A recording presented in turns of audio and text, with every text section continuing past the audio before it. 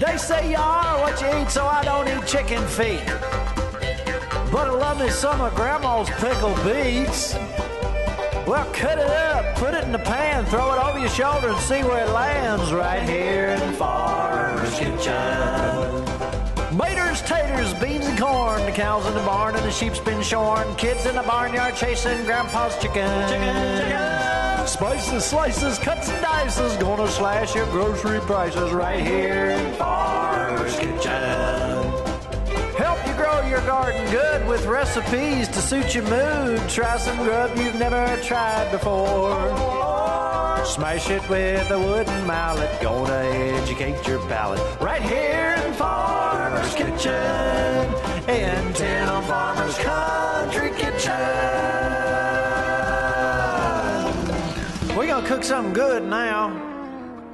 Funding for Tim Farmer's Country Kitchen is brought to you by L81 Bottling Company. Taste, love, and share the tradition.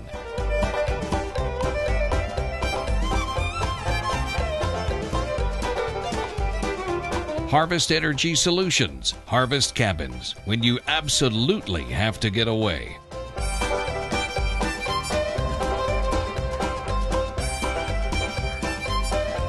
Kentucky Sheep and Goat Development Office. Try something different tonight.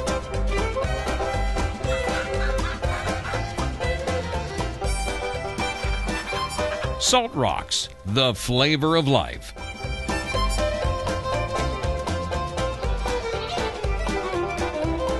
Good Foods Co-op, Marksbury Farm Market, Weisenberger Mills, Your Village Shop. Hey, Mrs. Farmer. Hey, Mr. Farmer. Welcome to Tim Farmer's Country Kitchen. You cooking? You know what? We got all kinds of stuff going on. Busy day. Busy time around the farm. We finally got some decent weather. Now, last week we canned meat. It's like we've done it forever. Right. But there are guidelines that you might want to check. If you have any doubts, check out the National Center for Home Food Preservation. That is nchfp.uga.edu.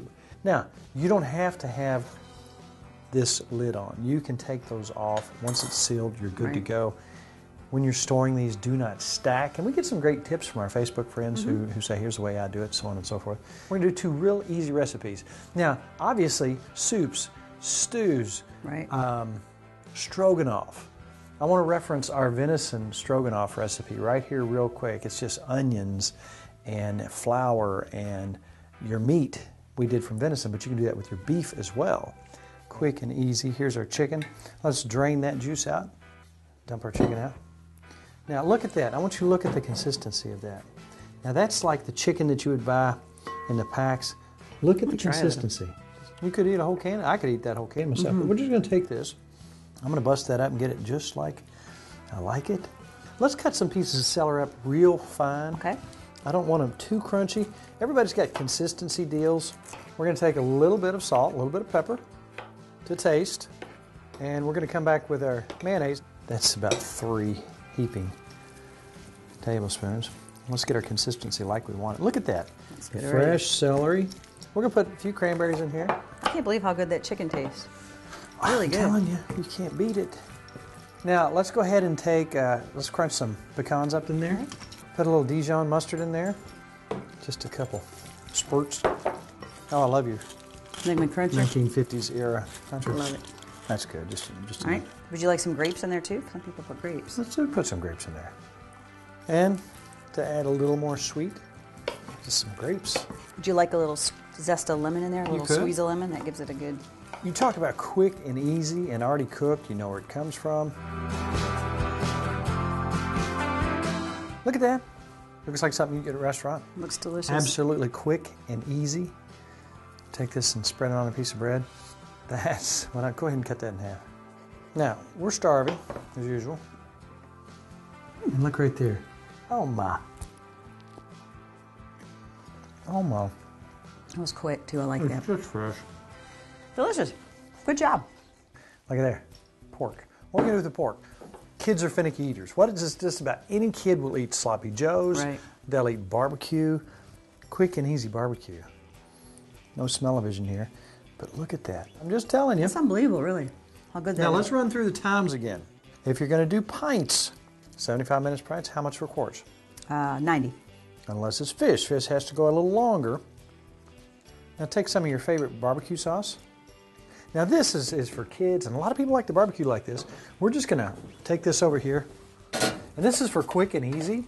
You run it in, you run it out. You want something substantial.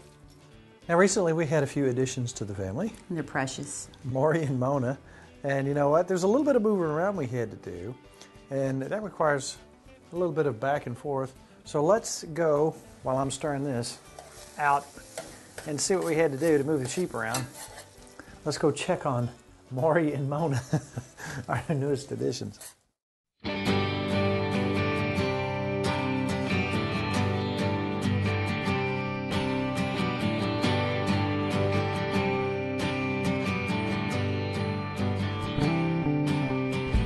All right, you ready for some disorganized chaos? Always. All right, here's our plan. Now, we've got 2 new babies, and that's the new one down there, that's Maury. Okay, now what we have to do is we've separated from those for about 3 days. Right. We've talked to different people. The babies can regulate their body temperature and they can handle rain after about 3 days. They've been in the chicken coop, which is now the jug, as Janine called it. That's a place to separate them, let them bond. And we also had to separate the dogs from the sheep, which I think has been a little traumatic for Moses because he wants to go back over there. We're going to see how everything goes, and you're going to see just totally Chaos. chaotic. Here's what I'm thinking on these guys. She's going to want corn. You grab the baby. Okay. So hopefully that's incentive for Milkweed to follow you. And I'll have her head buried in a bucket of corn. All right. We'll try to go over here, pull the fence up, Not let the others escape. not let the others escape. And get 'em in. Bring her in. And so, gosh, only knows what's going to excited. happen. Now, Myrtle, right there, the one that's shedding, she was not real nice to Mona. So Look, anyhow, she's standing up to her. yeah. She's not letting her near her Milkweed baby. will not let her near the baby because I think she gets it. For somebody who's got a big sheep operation, they see this kind of stuff every day. It's new to us, and we're sharing this with you. It's so enjoyable for us just to be out here and watch these guys. You never know. You never know what they're going to do. There's all kinds of behaviors. She's that not we're going to put learning. up with it, is she? They all have personalities. I can tell from 100 yards away, her voice, her voice, her voice. Have very distinct personalities, peaceful, relaxing unit.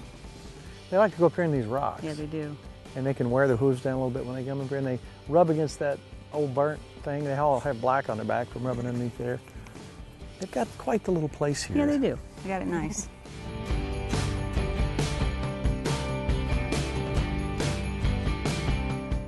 All right, now, a lot of people say, oh, I like your goats. Those aren't goats, those are hair sheep. And if you see right over there, they're starting to shed, especially Myrtle. She's looking pretty rough, but we got our dogs here that we're not supposed to pet. We never pet them. First time they've ever been pet. Yeah, they did one. You know what? We have very lovable dogs who are good guard dogs, and we do pet them quite a bit. Don't talk about it. So anyhow, we tried a little experiment. We think it's a bit early to let them in with the babies. They're a little bit rough. They want to play. So we're going to keep them separate for a little bit longer. Just his bark from a mile away will scare every mailman for 80 miles. The mail lady wouldn't come up. Deep bark. Yeah. And she's just like happy to be here. But he's got a good, big, mean bark, even though I don't think he hurt a flea. No. But he's keeping all the bad guys out. We're going to bring the chickens in here shortly. It's a very pastoral scene up there. Babies are taking a nap. Everything's good. We'll let you back in there once they get a little bit bigger and can defend themselves when you're playing. All right, we got them in. Yay, I feel better. I feel better with them in. All right, you want to go do some more cooking? Let's eat. All right.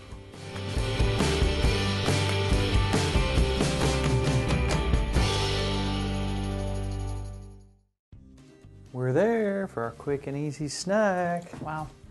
Just like that, we've taken our canned meats and we've turned them into something quick and easy and substantial. You want the first bite? Yeah. That's good. That was not a bite. Here's a bite. That's really good. Good job. And I'm full. I feel good. I'm not full yet. I'm going to eat some more. But, you know, first of all, fall's coming up. I like the cold smoke stuff. We like to store our hams. We like to smoke bacon, so on and so forth. Let's go visit my buddy John Akers. We're going to build us a smokehouse. We're going to show you step by step Really? how to do this. Interesting. He is one talented dude. Yes, he is. I'm going to eat some more meat.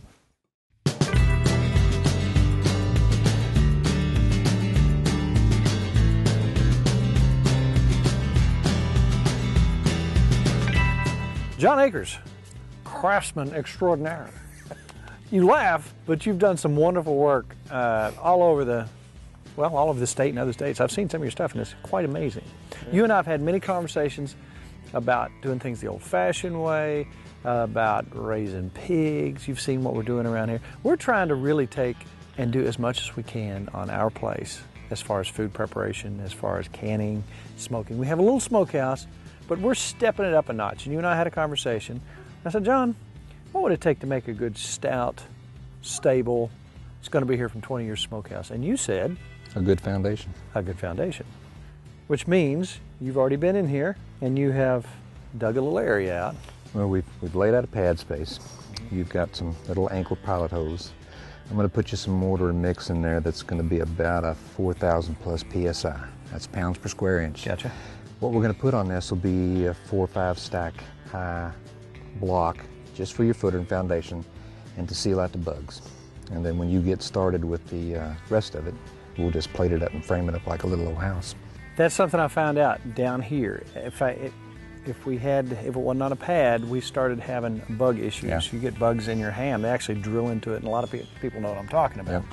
So we're going to try to stay away from that. But let's talk about this particular smokehouse and tell us the basic way it's going to look when we get it up. You're going to have the hot box that'll come off the side. Mm-hmm. And this is fairly close to the cabin. And it's okay. And the prevailing wind's coming out of the west. You're on a hill, you'll get a good draw out of this. But your hot box will be over there. You'll have a flue piped into the bottom of the pit. Mm-hmm. And this will be open once we get our foundation set underneath of it. And then the smoke will rise up through it and we'll have a little vent stack. And it'll look like just a little bitty old outhouse for the better way of saying it. But it'll just be a little single door open up and it'll have some frames on it. You can hang you can put bratwurst, you can hang chickens, you can smoke anything you want to smoke in it. You know what, and that's the great thing about this. This is going to be solid. My fire's going to be over here. Down here, I had to kind of create my own fire. I like having the box out here. From the back of the smokehouse here to the front of the firebox, what's the dimensions? About 7 feet? 7 feet, yeah. Perfect. You'll have about a 3x3 box here, 6 foot tall frame house on top of the foundation. And then your hot box down there that you can put your hickory in is going to be just enough to smolder some smoke and keep it rolling and keep it stoked, and you can set the damper on the door. And your heat stays over here, but your smoke comes out here. Your smoke is going to fill the whole box up, and it'll seal up just like a refrigerator. It'll have a little bit of vent out the top, and we could set a little stack up where we can put a flapper on it where you can kind of hold a little smoke and let a little more out if you want to. But anyway, we're actually going to have you a little pocket built on this with a shed roof where you can actually store your hickory in there and keep it dry. I like that. Yeah, it'll look pretty good. So now, the whole idea here is to season our meat. We can even age our meat in here, hang it, keep it for, a ham takes a goodly amount of months to get ready. Yeah. Now, this is something I want close to my cabin. No critters can get in here. Absolutely wonderful. I tell you what, I can't wait to see this project getting underway. You've got some concrete over here in the wheelbarrow. You've got some water over here. I suppose today what you're going to do is, well, you tell me. I'm going to pour the pad. Okay. I'm going to take these half stacks. They're just like a regular 8-inch concrete block, but I want to set those in the wet mortar, and so that I've got them bonded and sealed in this pad as we pour it. Gotcha. I'll level it all up, and when we come back, it sets up, we'll lay these regular old 8-inch block on top of it and fill our foundation up. I'll leave the port out the side to vent our smoke in with, so you'll see that when we get to it. I'm going to stand out of your way and watch what you do. If you need a hand, that's all you're going to get. I'll give you a call. That was some straight cement so that it raises the PSI and it makes the foundation a lot stronger than what it normally would be just out of straight Sackcrete.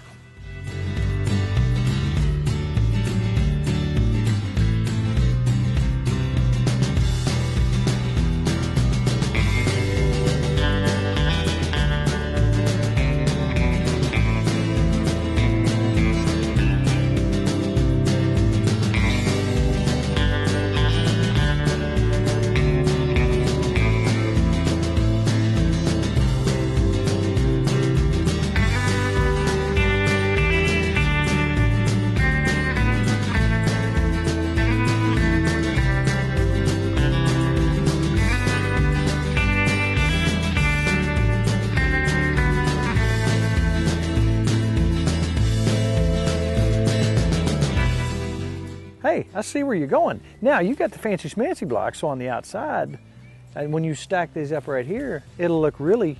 You'll have some character to it. Yeah. It'll look just like a little old block building. It'll look like a little bit of stone. It'll make your mortar joints a little bit rougher than what they normally would, and it'll all blend in good. But this first course we put in those half stacks, you just pitch a little dirt around it when you're done, or some little gravel, make sure that it's got some drainage around it.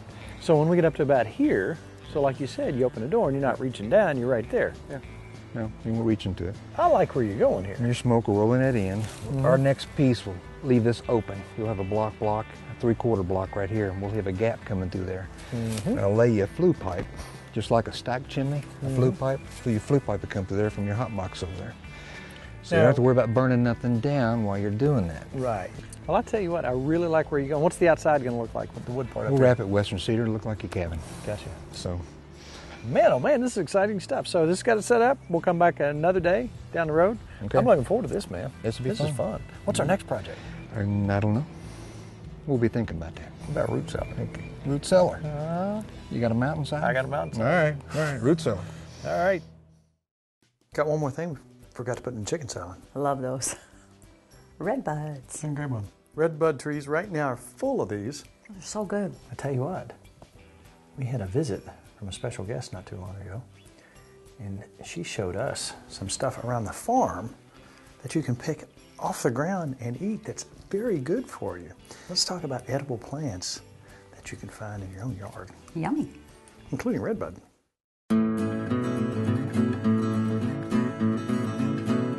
Jennifer, Hi. you pointed up here. What we got? We have got garlic mustard. This is an invasive plant, So but it's it's not yummy. from here. Grows everywhere. People will try to get rid of this thing in their yards, but it grows pretty much It's anywhere. got a garlic smell. It's great in savory recipes. You can eat it raw or cooked. And there's son of a gun. plenty of it, so you don't have to worry about pulling up too much. Now let me ask you this. Is it good year round, or is it better in the spring when the leaves are I would probably get better it in now. the spring? I would get it now, yeah. Which is the way with most plants. In the early spring is when. Later in the year, the more bitter things tend to taste, and some people prefer that, but right now is probably when it would be most suitable.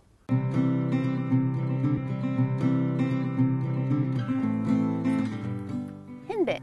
Henbit. Henbit. Good for drying and making tea. Has Really? a very potent smell.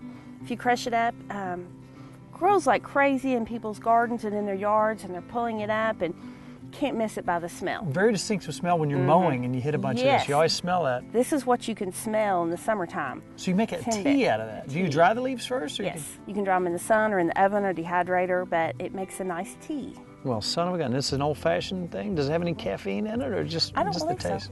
Henbit. Who knew?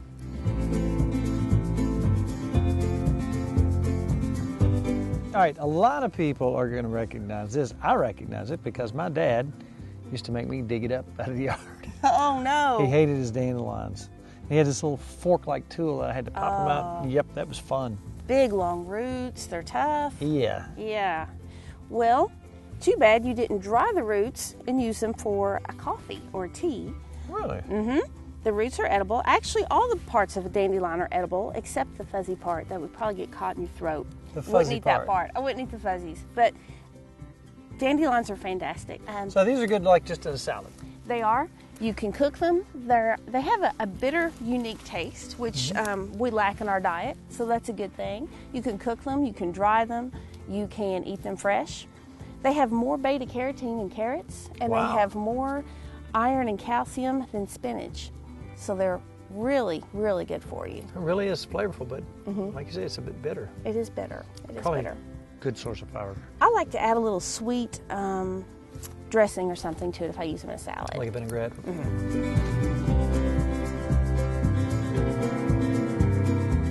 Now, you said there was something else in here we need to look at. Wood sorrel, it's my favorite. Wood sorrel. Wood sorrel. It has vitamin C in it, and that's about the only thing it's really known for as far as nutritional value. It's easy to tell because it's 3 little hearts. It's the first thing I teach children when I do classes. It looks similar to clover, which has more like egg-shaped leaves. These have hearts, but when you eat it, very lemony and tart. Ooh, Really a pleasant taste. that is good. It's very good. I want some more of that. Get the dandelion taste in my mouth. You eat this raw. If you cook it, it turns dark brown and kind of ugly and loses its flavor. So you want to eat this fresh. That is But really it's good. wonderful. My kids love it. We like to grab it when we're on the trail. It's refreshing. Really nice plant. I'm glad to know that. That's really good.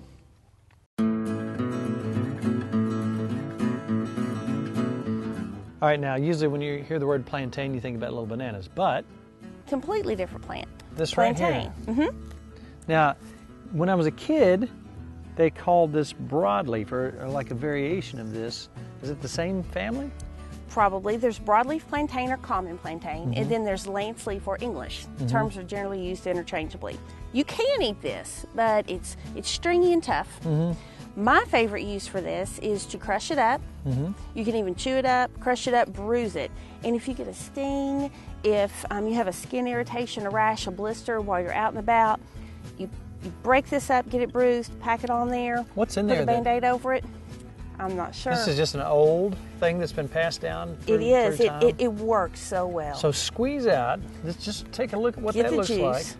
Squeeze the fire out of it and just hold it on there. And just put it on there, and it's instant relief. You No think, kidding. oh, this is so wonderful. Yeah. Next time, Yeah. I got bees right up there, so next time I get stung, I'm going to Yeah. try that. This is much better than anything you can buy for a sting.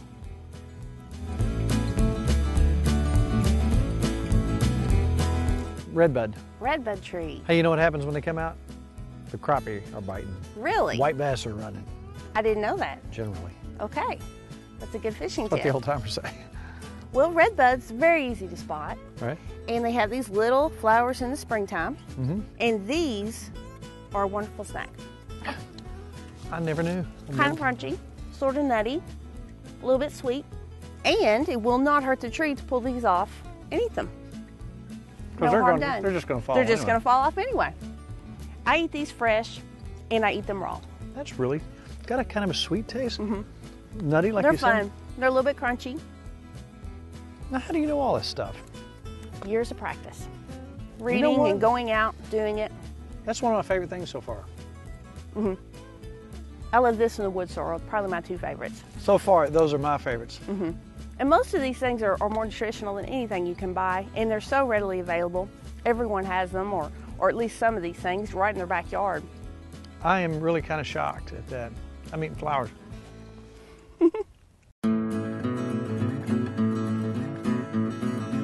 Stuff that you walk over and step on every day.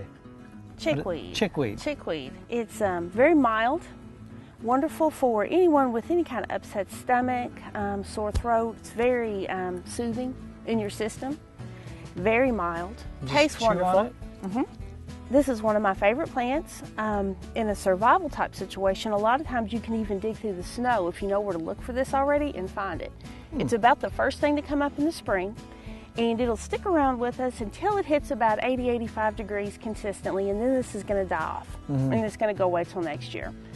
But it is a wonderful plant. Chickweed. Just the leaves.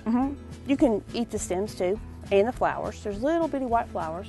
I use this as a spinach replacement. I use it in Chickweed. spinach dip, except I have chickweed dip, and you can put it in lasagna, anything.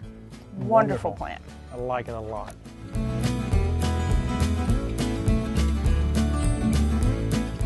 And everybody, well, not everybody, knows what these are, and they are. Mayaples. And the reason they have that name is because they have a little piece of fruit, and here's what they look like. The fruit is going to be on a 2-year plant. It's going to have like a fork off of it with 2 leaves instead of just one like this one. And right here, there's going to be a little fruit. This one has already fallen off because we're catching this a week or 2 late. But that fruit, and that fruit only, can be used. You can cut it up and boil it in some water, add some sugar, and you have a lemonade sort of drink. Son of a gun. Very refreshing. Now, the plant itself is not edible, just the fruit. Just the fruit. Just so the stay fruit. away from the rest of it. Stay away from the rest Won't of do you it. any good.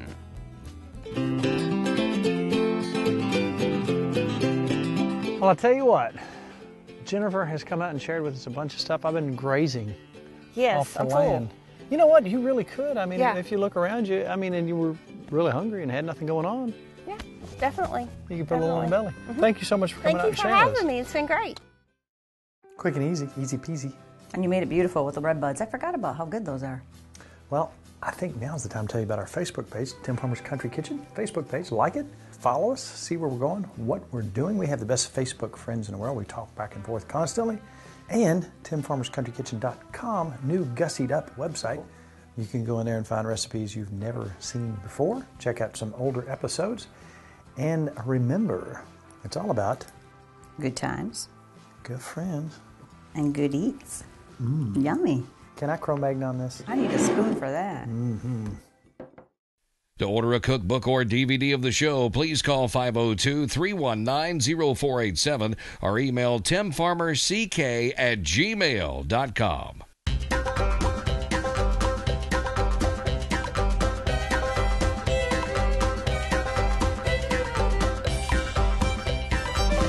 Special thanks to Furniture World Superstore, Kinco Farm Fence Supplies, Tater Knob Pottery and Farm.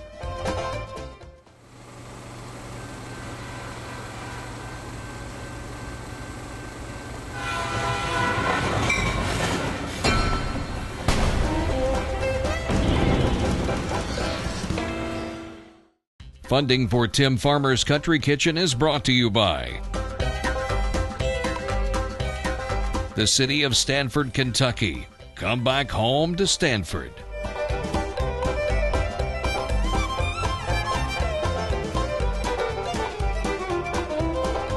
Woods Equipment Company has every tool you need to make working the land as rewarding as hunting it.